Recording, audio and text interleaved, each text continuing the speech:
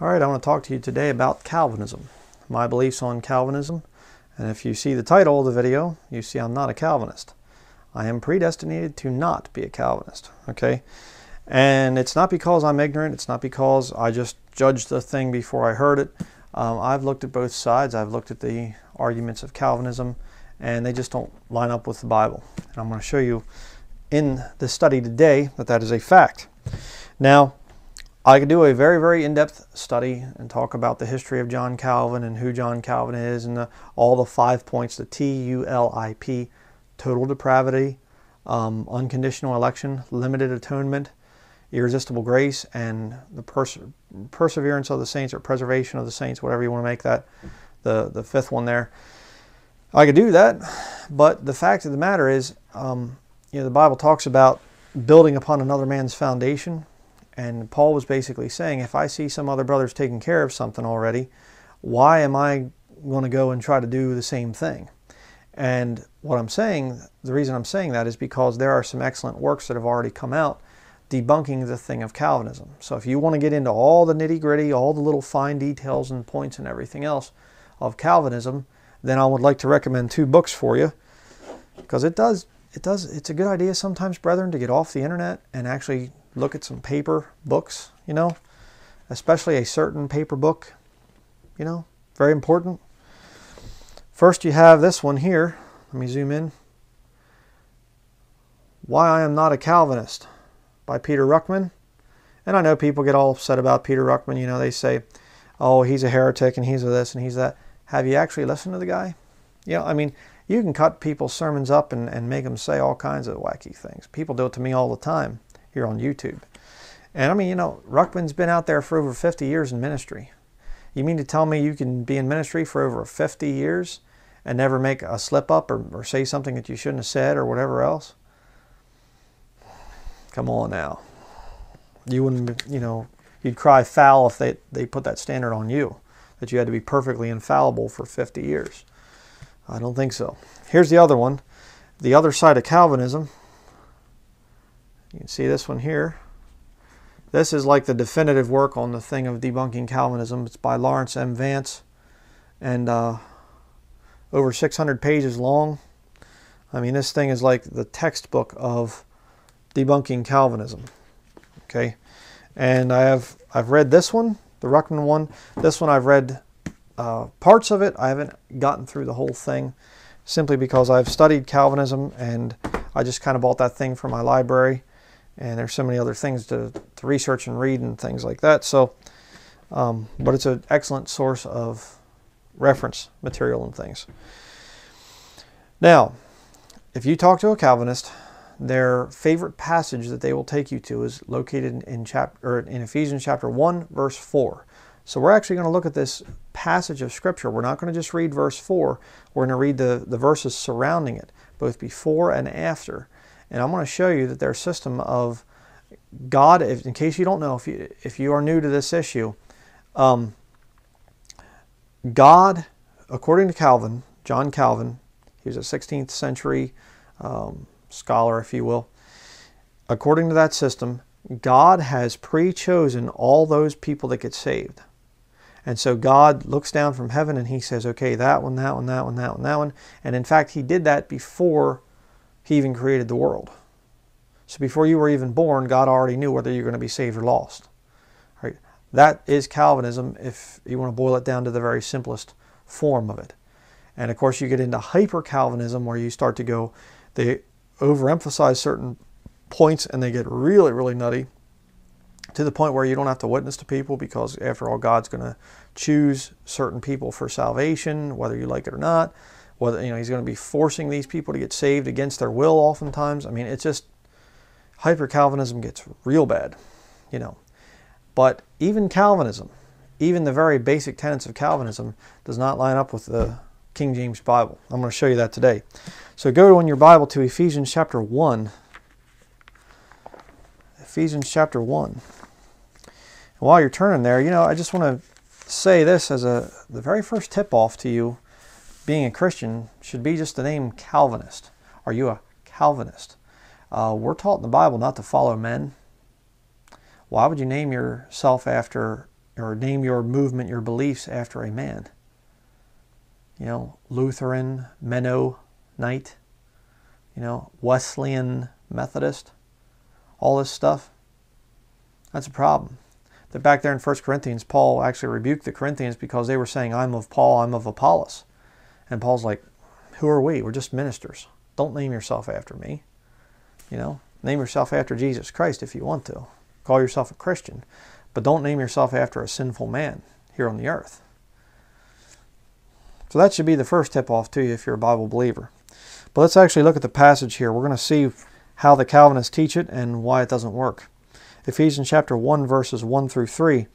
Paul, an apostle of Jesus Christ, by the will of God, to the saints which are at Ephesus, and to the faithful in Christ Jesus, grace be to you and peace from God our Father and from the Lord Jesus Christ.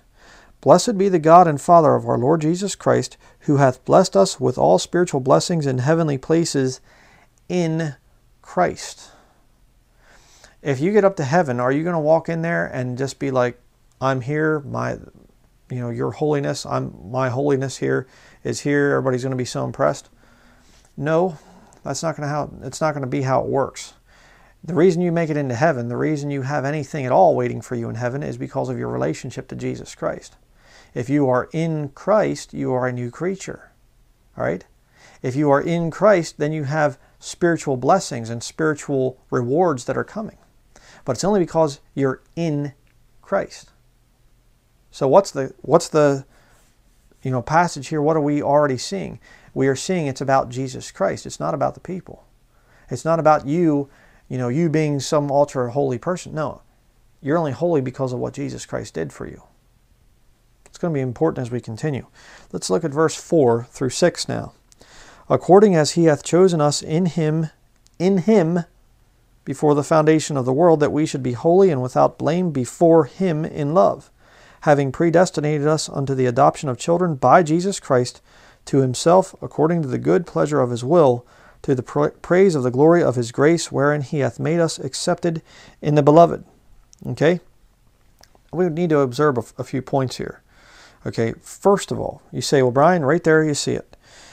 He's chosen us, in Christ. We've been chosen before the foundation of the world.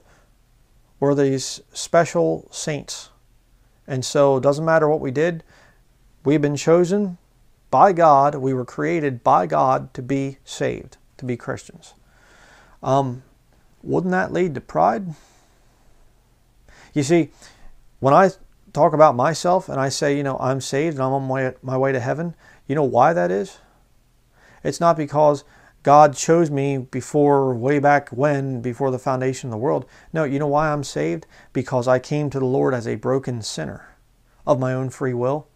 When I heard the gospel, when it was preached, when I heard it and it was presented to me, I came to the Lord as a broken sinner and said, God, have mercy on me, a sinner. And I put my faith in the death, burial, and resurrection of Jesus Christ. That's why I'm saved. So what am I in the world? I'm just another sinner. That's all I am. It is a faithful saying and worthy of all acceptation that Christ Jesus came into the world to save sinners. And Paul says, of whom I am chief. And we can all look at the skeletons in our closets of our past lost life, and we can say, I'm quite a sinner. If you're saved, you can admit to being a sinner. See? But you see, if I was a pre-chosen, pre-elected individual, well, maybe I'm not such a bad sinner after all. It was, just kind of some mistakes I made in my past, but after all, I was chosen from the day I was born. Before I was even created, I was chosen of God. That's not what the Scripture is saying there. And let me just say this.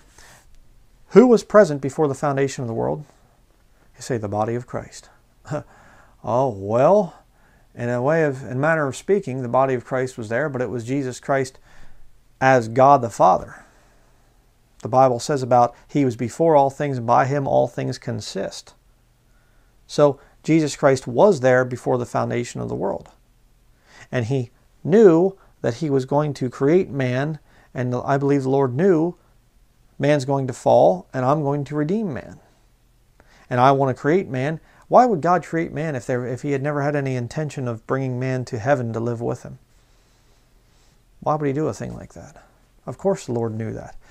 But how is he going to bring man to heaven? By forcing man up there? Is that how the Lord would want to do it? Or by giving man a free choice and saying, you have the will to accept or reject?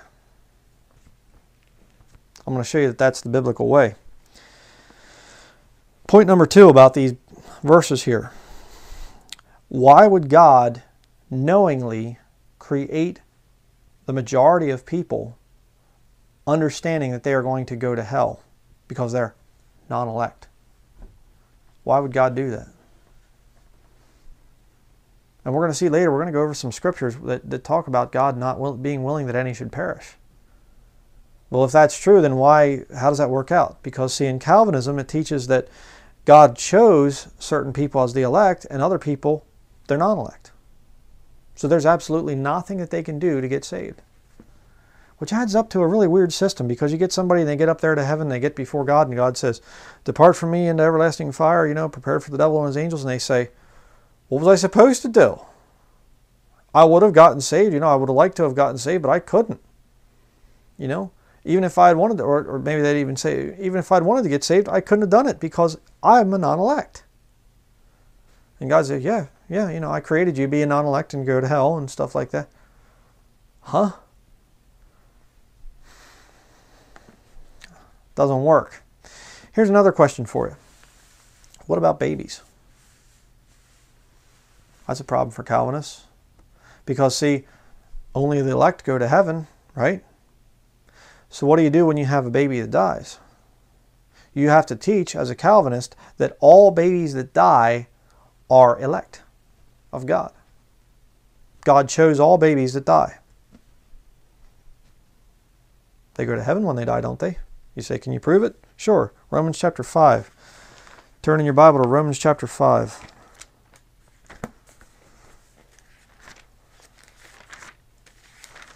Romans 5, verse 12 and 13. If you want a proof text for babies going to heaven when they die, here it is. Wherefore, as by one man sin entered into the world, and death by sin, and so death passed upon all men, for that all have sinned. So a baby that's born is a sinner. Even if they've done nothing wrong, they're still a sinner. Why? Because they come from Adam. They can trace their genealogy back to Adam. Verse 13, for until the law, sin was in the world, but look at this, but sin is not imputed when there is no law. What does imputed mean? Imputed means put on your account, okay? If you have a criminal record, it's not going to wind up with your neighbor, going over to your next door neighbor. It's going to be put on you, okay?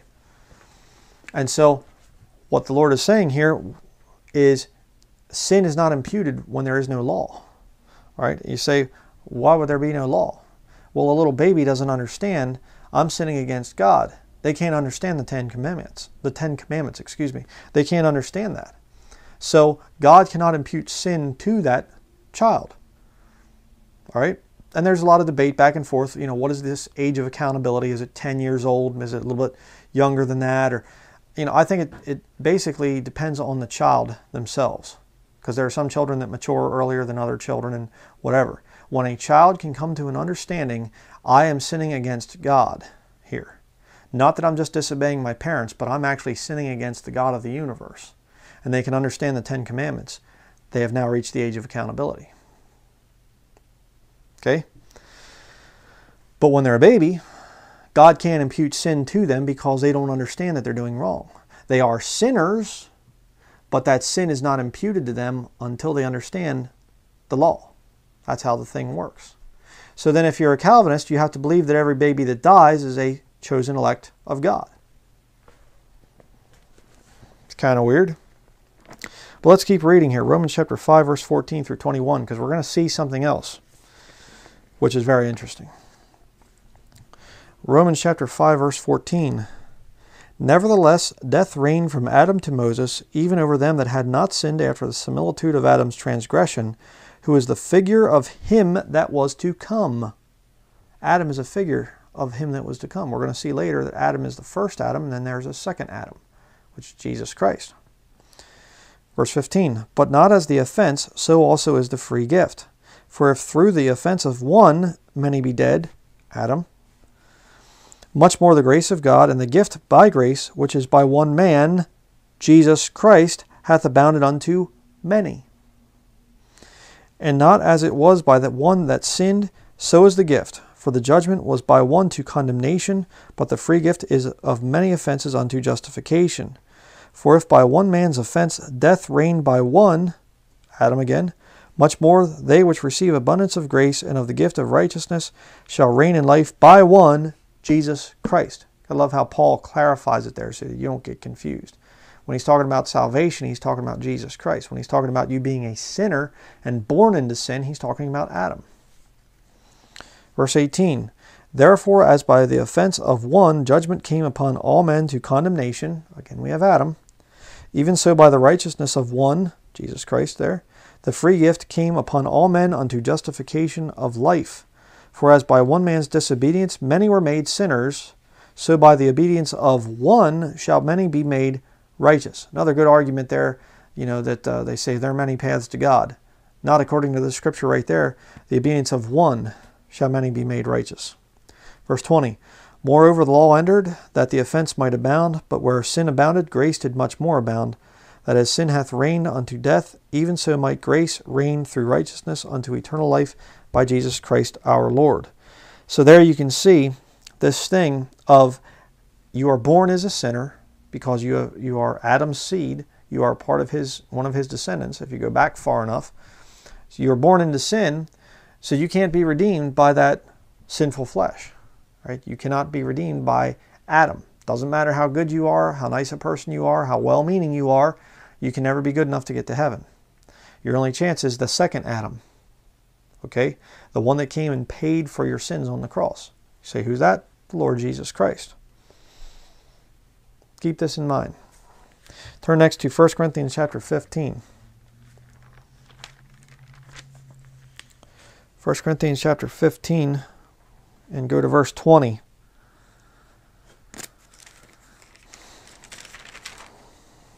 Okay, it says here, but now is Christ risen from the dead and become the first fruits of them that slept. For since by man came death, remember, Adam, by man came also the resurrection of the dead, Jesus. For as in Adam all die, even so in Christ shall all be made alive. Get that. But every man in his own order, Christ the firstfruits, afterward they that are Christ's at his coming. All right, so you see it, of course, the picture there of the resurrection. You have the Old Testament saints coming up when Jesus rose from the dead. Many of the bodies of the saints which slept arose, and were coming into Jerusalem and everything else. There, Matthew chapter 28, I believe it is. And so you have that first part of the resurrection. Then you have the rapture, when the body of Christ is removed. And then you have, a resurrection there towards the end of the, time of Jacob's trouble. And, the possible, thing there, towards the end of the millennial kingdom as well. But, you see that there. But the thing that we need to see from this passage is the fact that there are two Adams here mentioned. The first Adam puts you into the category of being a sinner, like it or not. The second one redeems from sin. And you're going to see why all this makes sense here in a minute. Go next to verses 45 through 49 in 1 Corinthians chapter 15. Okay, it says here, and so it is written, the first man Adam was made a living soul, the last Adam was made a quickening spirit. Look over in Ephesians chapter 2, I think it is. It talks about, you hath he quickened who were dead in trespasses and sins. So you get saved, the Holy Spirit moves in. Interesting there that Jesus Christ, the last Adam, is called a quickening spirit. The Holy Spirit.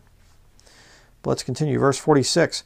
Howbeit that was not first which is spiritual, but that which is natural. Oh boy. And afterward that which is spiritual. The first man is of the earth, earthy. The second man is the Lord from heaven. As is the earthy, such are they also that are earthy. And as is the heavenly, such are they also that are heavenly. And as we have borne the image of the earthy, we shall also bear the image of the heavenly. Big problem for Calvinism. All right? Keep your hand right there and go flip right over to Ephesians chapter 1, where we started out. Ephesians chapter 1, Verse 4, according as he hath chosen us in him before the foundation of the world.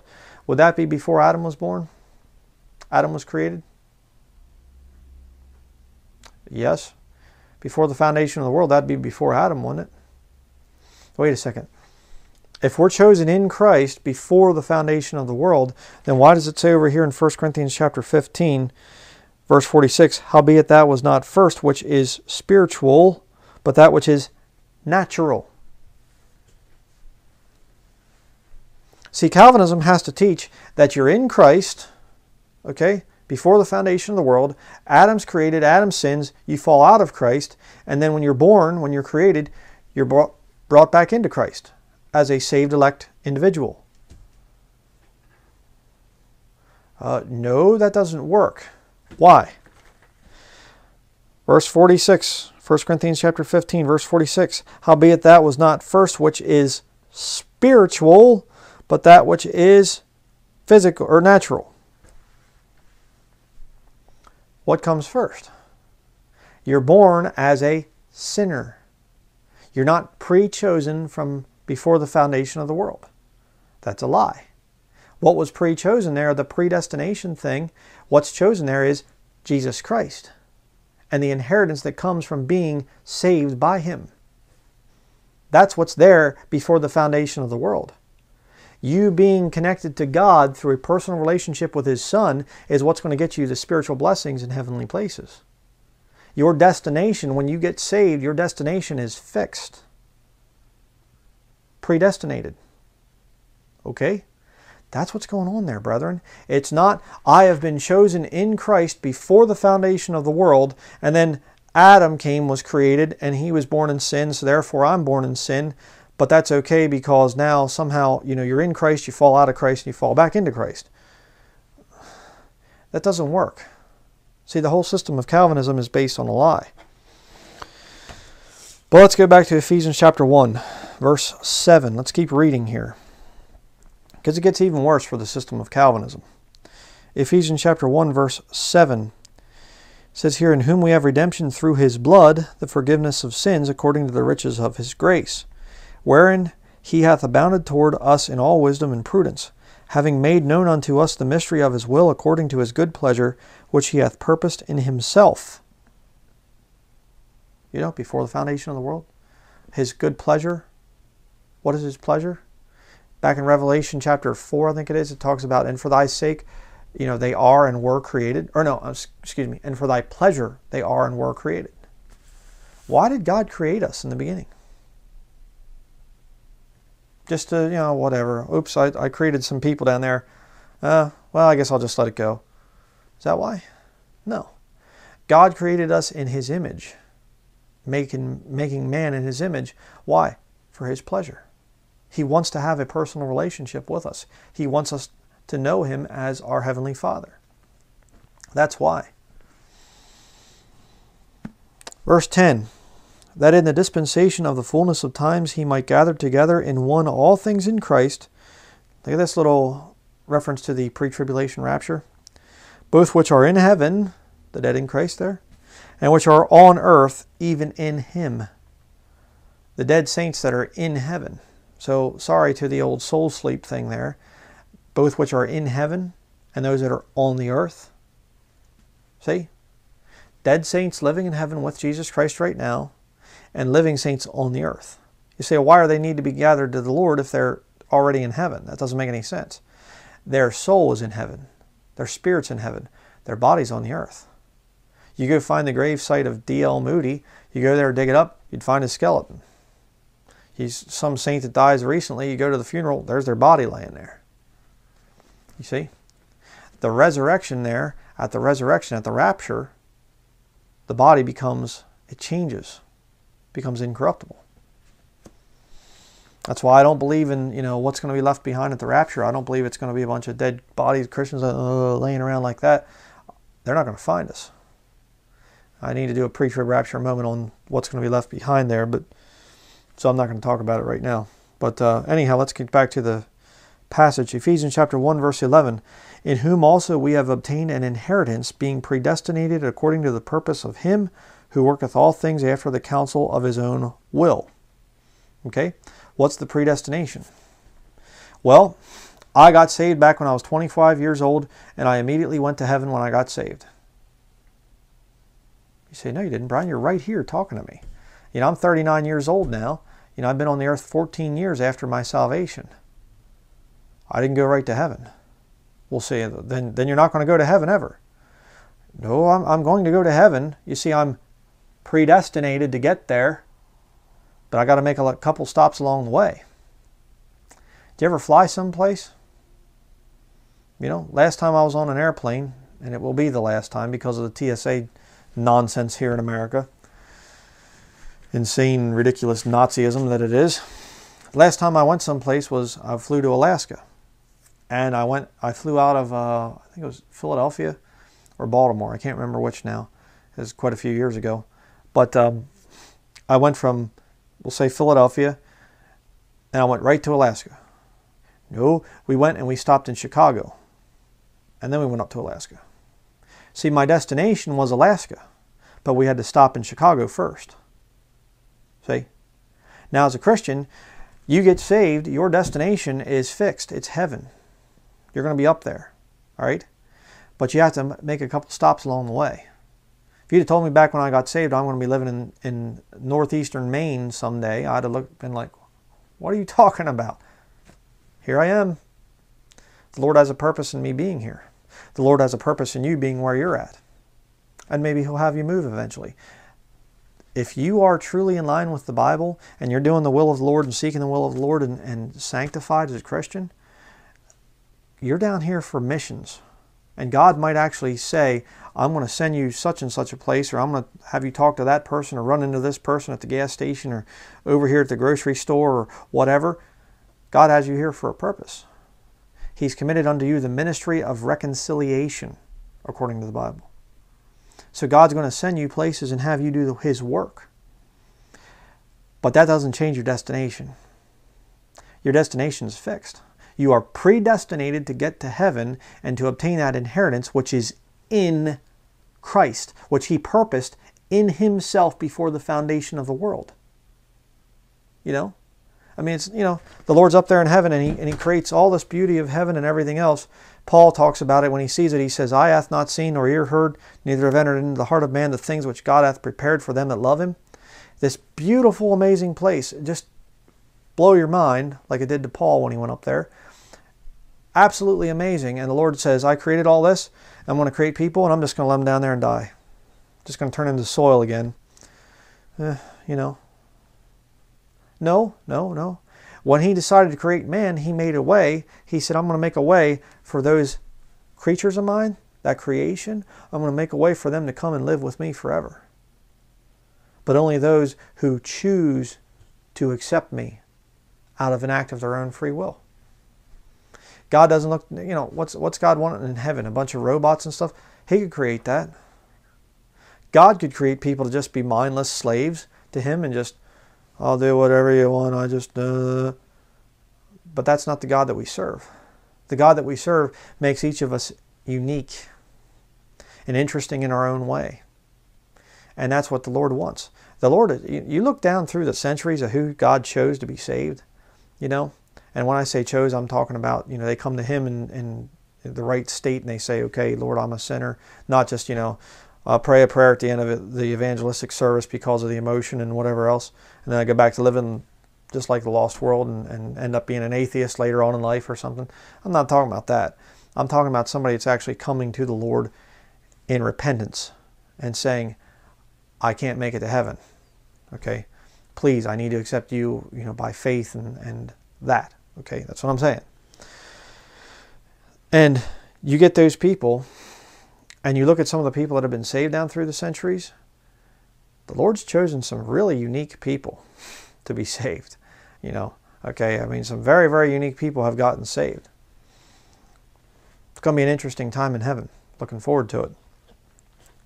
But let me show you the next verse. Ephesians chapter 1, verse 12. And again, we see the predestination there in verse 11. Now look at verse 12. That we should be to the praise of His glory, who first trusted in Christ. Was that God's forced conversion of you because you're a chosen elect, or was that your own free will? If you first trusted in Christ, that's your own action. That's your own free will. That's not you being forced by God. Irresistible grace, you know. I mean, God just forces you against your will, just, you know, grabs you and, you know, by the back of the hair and slams your face into the table and says, get saved now. You know, it's your time to be saved. You're a chosen elect of mine. You're going to be saved now. Okay, I'm a Christian now. Is that how God would do it? Of course not. That's ridiculous. Don't be absurd. You have to come to a place where you realize you need to be saved. Come to the end of your own self-righteousness, you know. Turn from your self-righteousness there. Turn to the righteousness which is in Jesus Christ. Look at verse 13 and 14. In whom ye also trusted, after that ye heard the word of truth, the gospel of your salvation, in whom also after that ye believed. See? Trusted, you know, after you heard, you know, there, the gospel, heard the word of truth, the gospel of your salvation, in whom also after that ye believed. Those are all things that you do of your own free will, brethren. After that ye believed, ye were sealed with that Holy Spirit of promise, which is the earnest of our inheritance, until the redemption of the purchased possession, unto the praise of His glory. You see how the whole thing works out? The whole system of Calvinism is just ridiculous and falls flat on its face when you actually read the context of the thing. What's going on there? Before the foundation of the world, the Lord says, okay, I'm going to create man, and I'm going to create him so he can come to live with me someday and have an inheritance. All right? That's the eternal purpose there. And man has a right to receive or reject the Lord. And when God chooses you for salvation, when I say that, God chooses you for salvation, it's because you've come to Him. And you put your faith in Him and you say, God, please save me. The Lord's not up there going, I'll check back with you in about a week or two, see how things work out, you know. You come to the Lord in that broken state, and where you just say, I'm not good enough to get to heaven. Repentance, okay? Repenting, turning from your self-righteousness, turning from thinking that you're good enough to get there, turning from thinking that you're a good person, understanding that you're a sinner. That's the gospel I've always preached, brethren. And there are people say, I teach works salvation and all this nonsense. You know, whatever. Absolutely ridiculous. But let's continue. Now I want to look at some verses that disprove the thing of Calvinism. And these verses actually prove that man has a free will. Let's go to John chapter 3, verse 16.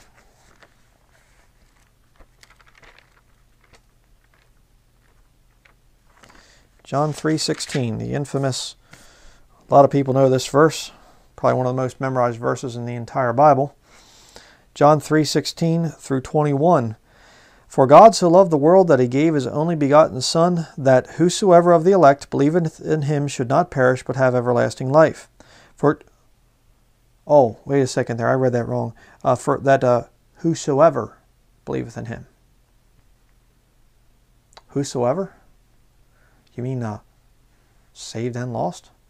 Elect and non-elect? You know? Verse 17, for God sent not His Son into the world to condemn the world, but that the world through Him might be saved. He that believeth on Him is not condemned, but he that believeth not is condemned already, because he hath not believed in the name of the only begotten Son of God. Belief is something that you do yourself. It's up to you. I have $20.36 in my pocket. Do you believe me? You say, well, Brian, can I see your pocket? No. Do you believe me or don't you? Is that something I can force you to do? No. It's something that you're going to have to just say, well, okay, I believe you. I guess you're telling me the truth, whatever. See? And the Lord says, I can save you. Jesus Christ is the way. Do you believe that? That's not God forcing you to believe. That's you being given the option. You have the option now of saying, I believe by faith that Jesus' death on the cross is what's going to pay for my sins.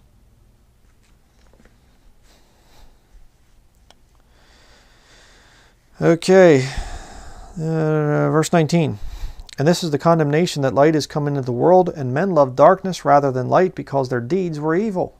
They have free will, in other words. For every one that doeth evil hateth the light, neither cometh to the light, lest his deeds should be reproved. But he that doeth truth cometh to the light, that his deeds may be made manifest, that they are wrought in God. Free will. Absolute, total, complete free will. The lost, it's not that they don't come to the Lord because they don't understand, and they can't possibly understand because they're non-elect. That isn't it. Why aren't they coming to the Lord? Because their deeds are going to be reproved. You know? That's the whole thing. People don't want to come to Jesus Christ because they know it's going to mean a changed life. They understand.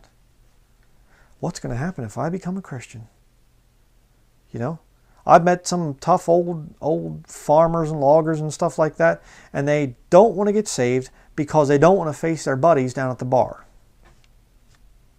Walk in there and say, I can't come in here anymore. What are you talking about, man? What is this, a joke or something? I got saved, I'm a Christian. You're a Christian? Ah, ha, ha, ha, ha. That's why they don't want to get saved. And a lot of them, they understand that they're going to have to have a changed life. Don't give me this thing of, oh, the lost, they can't understand that they have to change their life. That's nonsense. That's nonsense, and that's not what the Scripture says here. You know, everyone that doeth evil hateth the light, neither cometh to the light, lest his deeds should be reproved. Can the lost world understand that they're sinners? Absolutely. Absolutely. What did we read earlier about over there in Romans chapter 5? You know, sin is not imputed when there is no law. But guess what? When they get old enough, they understand that the law is there. The law is inside them, convicting them. The lost world has a conscience. And I realize they can kill their conscience after years and years and years of rejecting Jesus Christ and living in sin. But the fact of the matter is, they have a conscience. God put it in them. And this disgusting easy believism salvation that comes along and says, don't talk to the lost people about their sin. Don't tell them that they're sinners. Don't tell them that they have to turn from sin when they get saved. Don't tell them any of that stuff. We'll just kind of spring it on them later on when we get them saved and we get them in our Bible building, and then we start to tell them the standards of Christianity. It's ridiculous. Absolutely, completely ridiculous. And lost people know it too. A lot of these lost people, they understand what salvation is.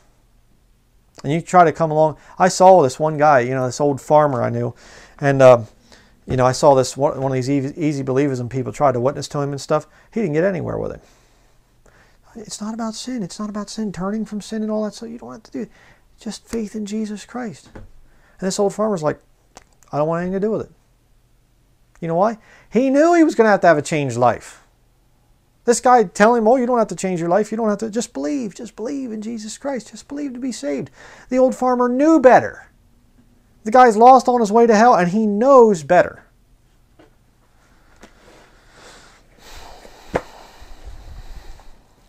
Next, let's go to Matthew chapter 23. Here's another good one.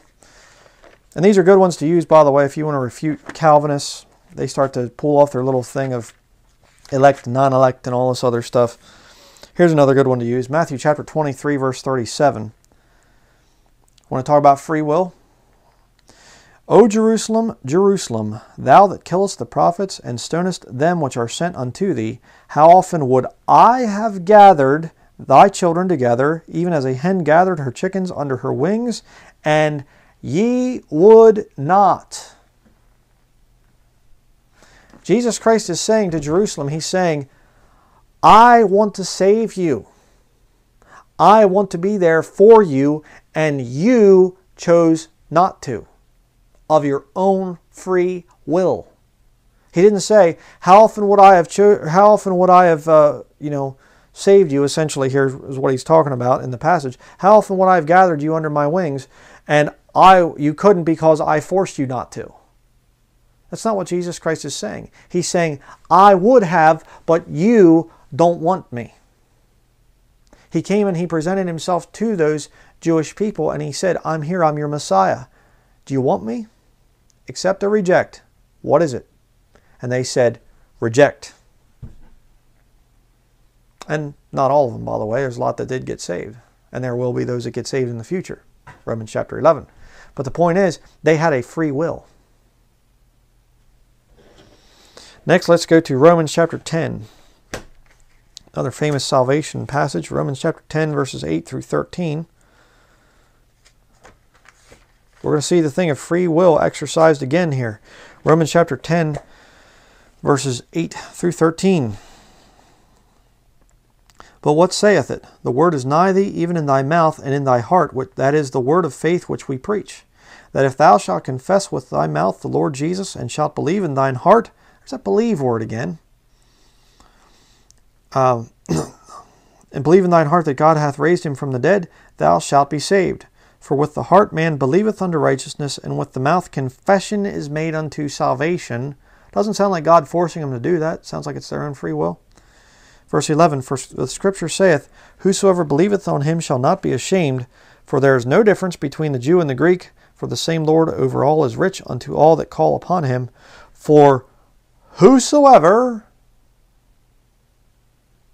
shall call upon the name of the Lord shall be saved. Whosoever. You say, well, Brian, you see that's referring to the elect. Whosoever the elect. Why would you even say that? That's not even logical. Whosoever of the elect, shall call upon the name of the Lord shall be saved. All the elect are going to be saved. I mean, if you want to make that, verse 13, Brian, that's about the elect. Those pre-chosen of God, the pre-chosen of God. That wouldn't even make sense. Because all the elect are naturally going to be saved because God chose them before the foundation of the world.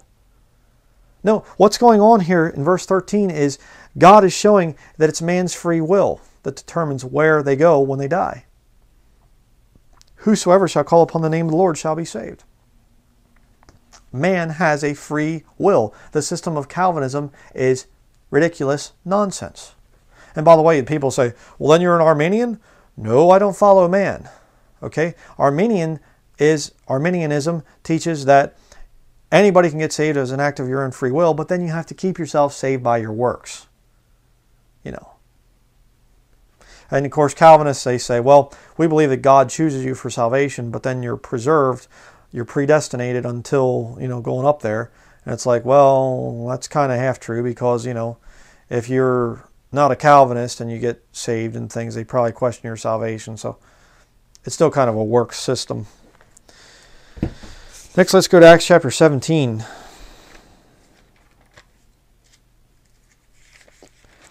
Acts 17, verse 30 and 31. Another two good verses to kick Calvinism. Acts 17, verse 30. And the times of this ignorance God winked at, but now commandeth all men everywhere to repent. All men everywhere? Not just the elect? Because he hath appointed a day in the which he will judge the world in righteousness by that man whom he hath ordained, whereof he hath given assurance unto all men, in that he hath raised him from the dead. The most wicked, most disgusting atheist out there still has a conscience that they have to kill. The most wicked, disgusting people out there, they still understand that Jesus Christ died for them. Deep down. Why? Because God put it there. He's given assurance unto all men. And he commands that all men everywhere repent. How can they repent if they don't have the law in them? The law is written in their heart. Their conscience bearing witness. That's why they fight so hard against the King James Bible and against the name of Jesus Christ. That's why they fight it. That's why you go to a lost person, you say, you don't have to give up any sins, you can just be saved, you just believe this, pray this prayer and whatever else. Lost people understand. They know better. They know what salvation is. Okay? But again, you see there, free will. Everybody has a chance to get saved. And it's by their own actions in terms of coming to the Lord. They aren't forced to come to the Lord, is what I'm saying. You get saved by what Jesus Christ did for you. Okay, I'm not saying it's good works or something like that. I'm not saying that. What I'm saying is you coming to the Lord is by an act of your own free will. Not because God is forcing you in irresistible grace. You're like, God's got this magnet like pulling you along and you're just like, no, I don't want to get saved yet. I'm the elect, but I'm not ready to be the elect yet. You know, when I was a kid, just tell you this real quick here. You can turn in your Bible a while to 2 Timothy chapter 2. When I was a kid, I was very, very rebellious. And going to a church building too, by the way. And you know what I wished for? And it shames me to say this, but I wished that somebody could prove the Bible was a lie. I wanted to be an atheist. You know why? Because I was living in sin. From a very young age, I was addicted to pornography. And my conscience bore witness that it was wrong. It wasn't because of the Bible building that I was raised in. My conscience bore witness. I knew I was wrong. And I wanted so bad for somebody to just say, oh, God doesn't exist and stuff, because I can do whatever I want in life. Yeah. God gave me that law in my mind. Let's continue. 2 Timothy chapter 2, verse 10. Therefore I endure all things for the elect's sakes. Oh, great. They're saved people, right? Keep reading. That they may also obtain the salvation which is in Christ Jesus with eternal glory. Huh? Paul is calling lost people elect? The nation of Israel. That's what's going on there, you know. In context, that's what it's talking about. Lost people are called the elect. Isn't that interesting? Next we're going to go to, turn the page here.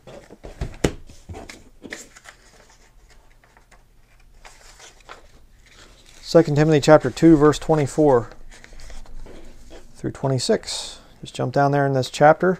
2 Timothy chapter 2, verse 24 says, and the servant of the Lord must not strive, but be gentle unto all men.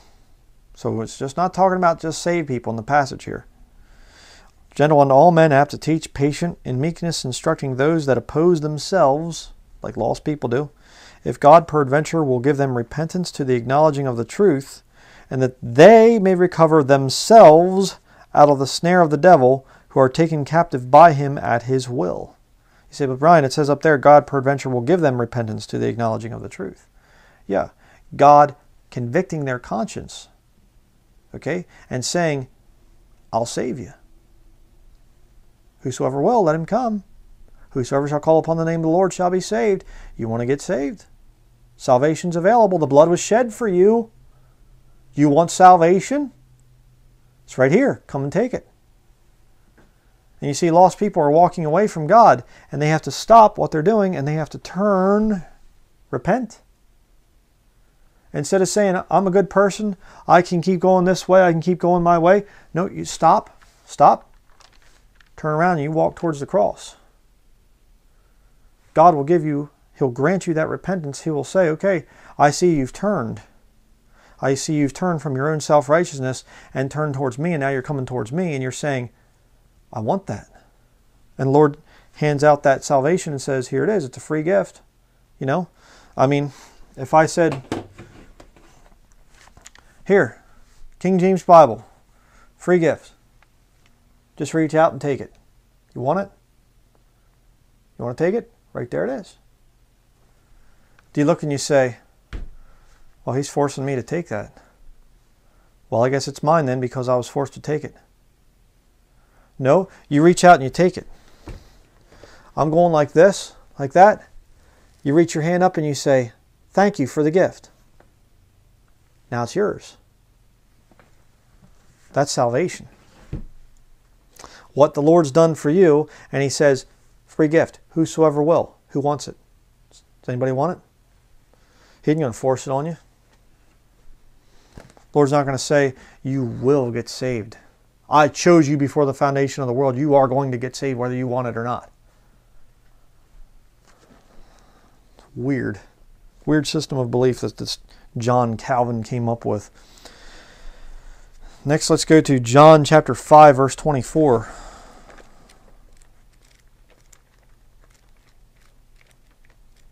John chapter 5.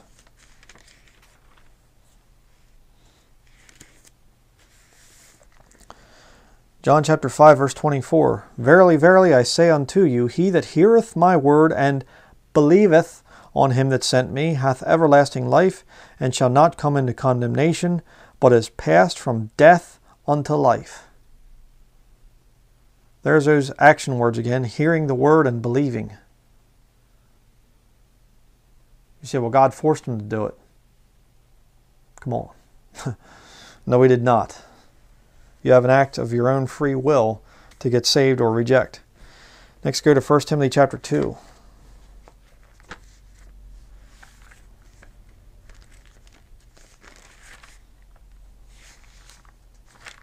1 Timothy chapter 2, verses 3 through 4.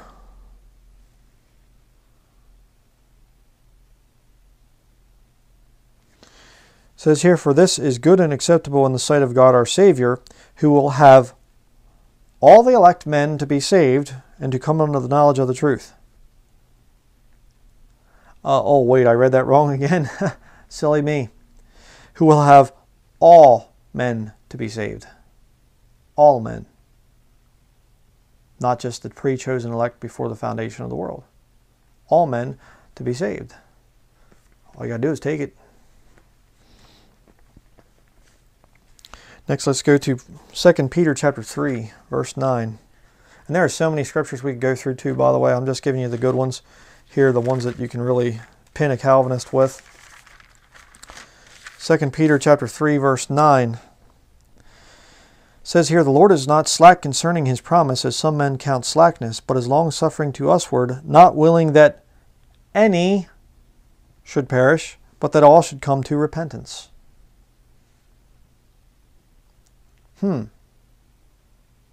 I thought only the elect were saved. Only the elect could go to heaven. Wrong. Romans chapter 11.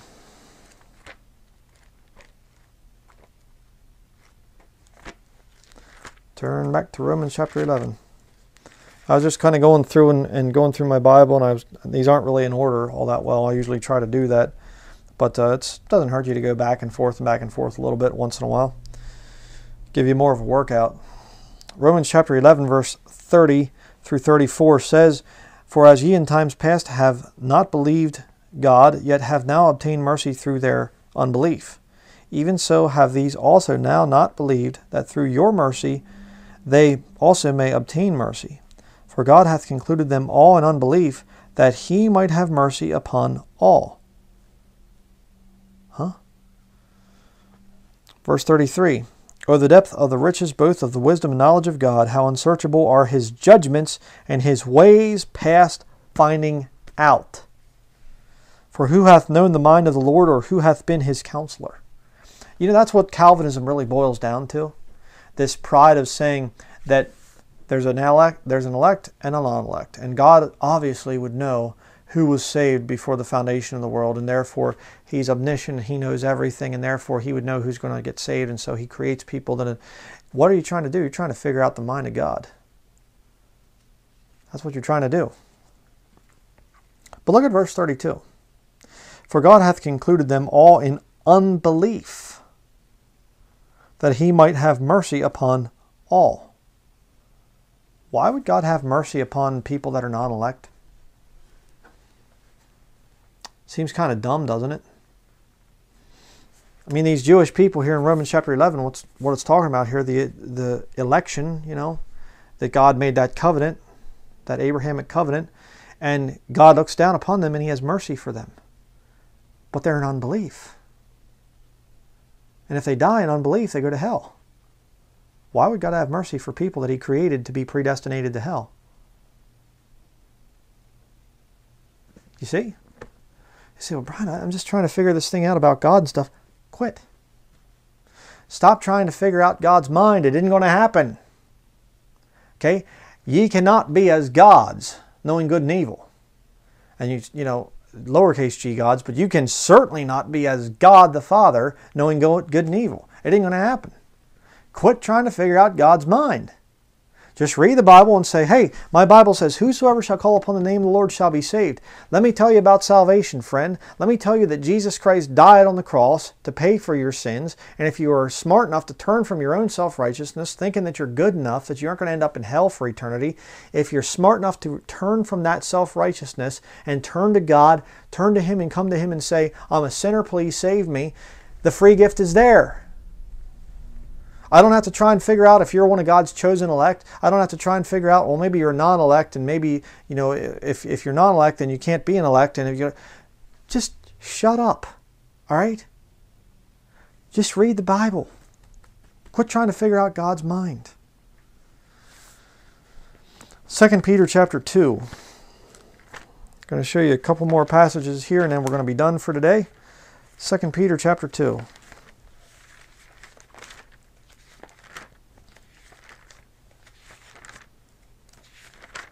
2 Peter chapter 2, verse 1.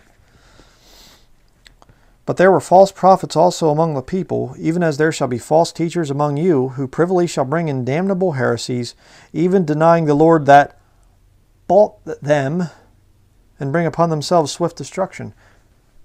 Wait a second here. This is one that people will use. They'll try to debunk eternal security with this, and they'll say, well, you see, the Lord bought them, and then they became false prophets, so they denied the Lord, and so therefore they lost their salvation. No, that's not what it's saying. That's saying the blood of Jesus Christ, God's Son, is there to save anybody, who will have all men to be saved. Whosoever shall call upon the name of the Lord shall be saved. Whosoever believeth in Him shall be saved. You know, over and over and over again. That blood is shed for all men. It's available to anybody. So the purchase price has been paid. It's right there. And the false teachers and false prophets come along and they say, I don't want it. Don't you talk to me about that stuff. I don't want to hear it. False religionists. They understand. You know, they understand. You get a hardcore Roman Catholic priest. He understands he's going to have to come out of that system. Salvation is going to mean the loss of his job. A lot of hirelings believe that way. They understand it. They understand if I really get saved, and I really start to stand for this King James Bible, I'm going to lose my job. I'm going to lose my career. So what do? They deny the Lord that bought them. So they go to hell. How does that work with Calvinism? If you are predestinated, pre-chosen before the foundation of the world, okay, then you're one of the elect and things like this. And so only, you know, the limited atonement, the L in the TULIP acronym there. How then does that work? You see the problems that this whole Calvinistic system creates? False teachers, false prophets deny the Lord that bought them and bring upon themselves swift destruction. Why would God say that He bought people that are non-elect and can't get saved? Kind of overthrows the whole system of Calvinism, doesn't it? Just a little bit. 1 Timothy 1:15.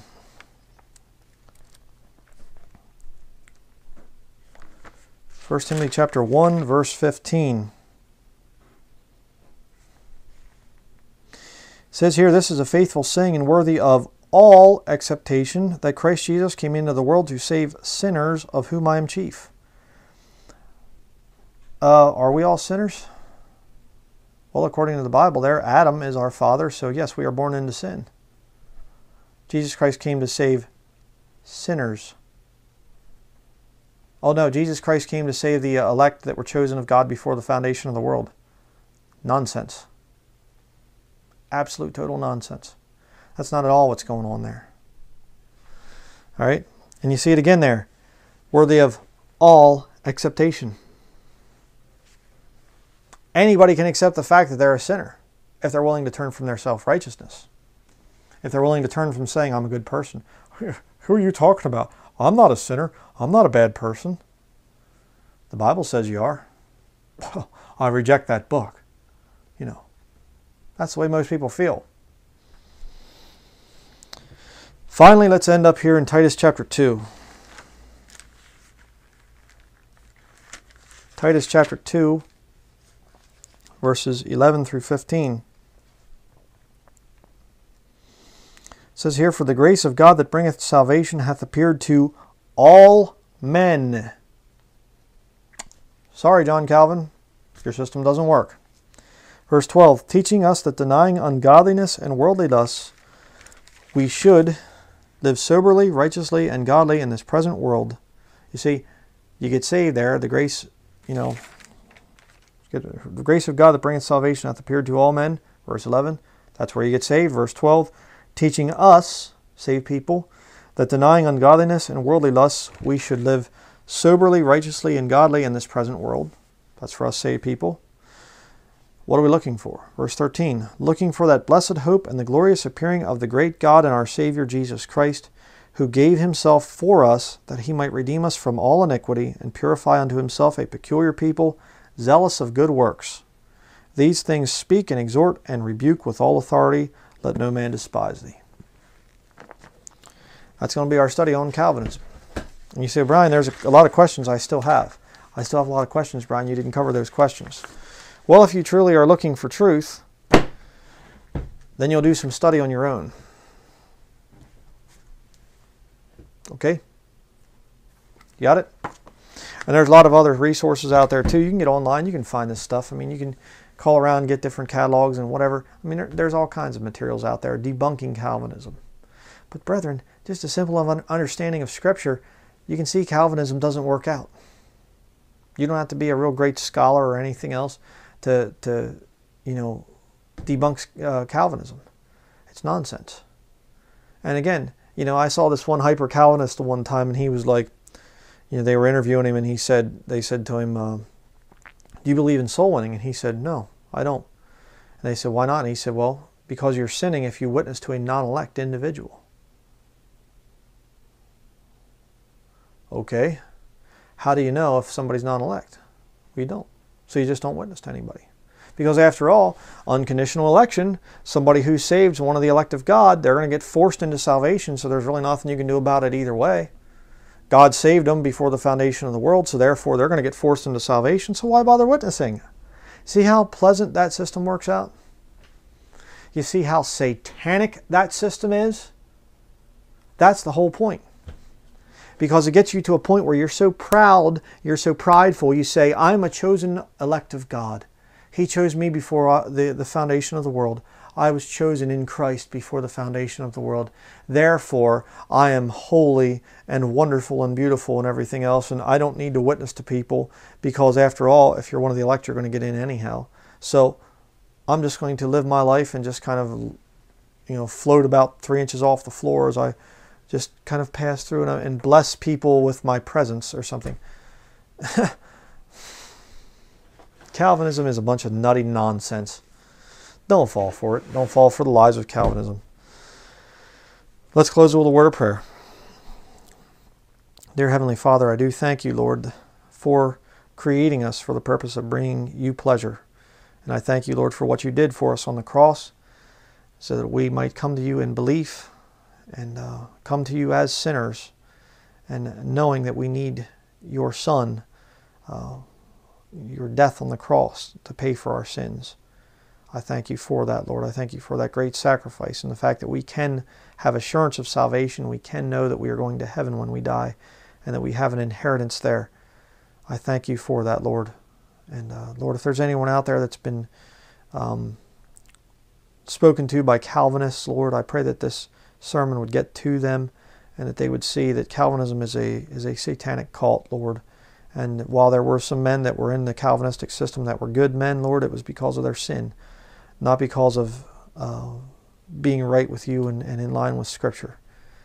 They might have been saved, but they were wrong in their stands. So Lord, I just pray that the saints would flee this teaching of Calvinism and just run away from it, Lord.